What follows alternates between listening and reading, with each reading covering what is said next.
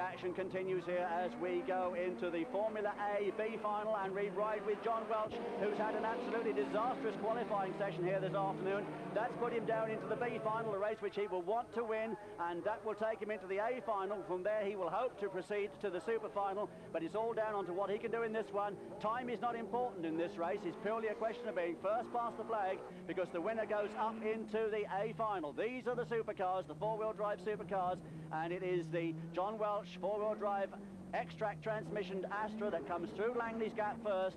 John with a very clear view of what's going on. No vision problems here this afternoon in these dry conditions. There is the much improved turbo VW Beetle of Norwich farmer Peter Harold.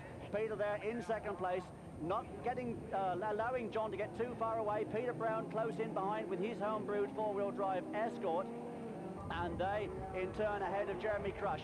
And Peter Harold, I think, must be really cursing his luck here, because he wouldn't normally expect to find John Welch in a B final. A little bit unfortunate for him, don't you think, Alan? I think so. In fact, John Welch, as I say, a very poor time in qualifying.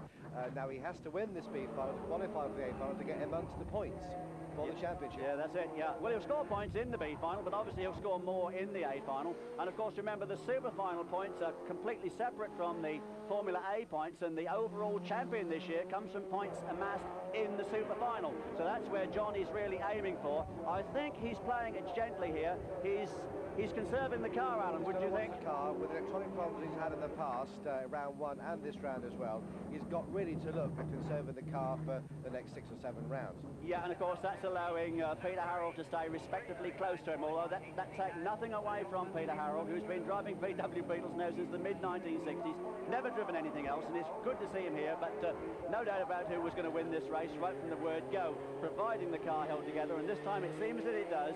And John Welch, twice the British champion, comes away up to the top of Paddock Turn and down what is known as Tumble Downhill, and that unfortunately has lived up to its name for quite a few drivers here in the past, and of course it did for John Welch earlier this afternoon when he was involved in that incident with the Irish champion Dennis Biggerstaff. There you can see the gap between Peter Harold and Peter Brown in third place. So Peter Harold, and there's the two-wheel drive turbo Cosworth powered car of Jeremy Crush, the similar car, the Mark III Escort there of John Hay. But there comes John Welch coming away then. John Welch looking very, very comfortable up front now. And going into his last lap, remember the finals 1 lap duration longer than the qualifying heats here at the very fast, dry Brands Hatch circuit this afternoon, where the conditions are absolutely superb. And as we come towards the end of the first part of our transmission for this Screen Sport televised event here this afternoon, it looks as though John is going to be the man who's going to wind up the first part for us in fine style. Peter Harold, though, finding reliability from the four-wheel drive car. Ever since they put the four-wheel drive transmission in, it's the engine that's been giving the troubles rather than the transmission.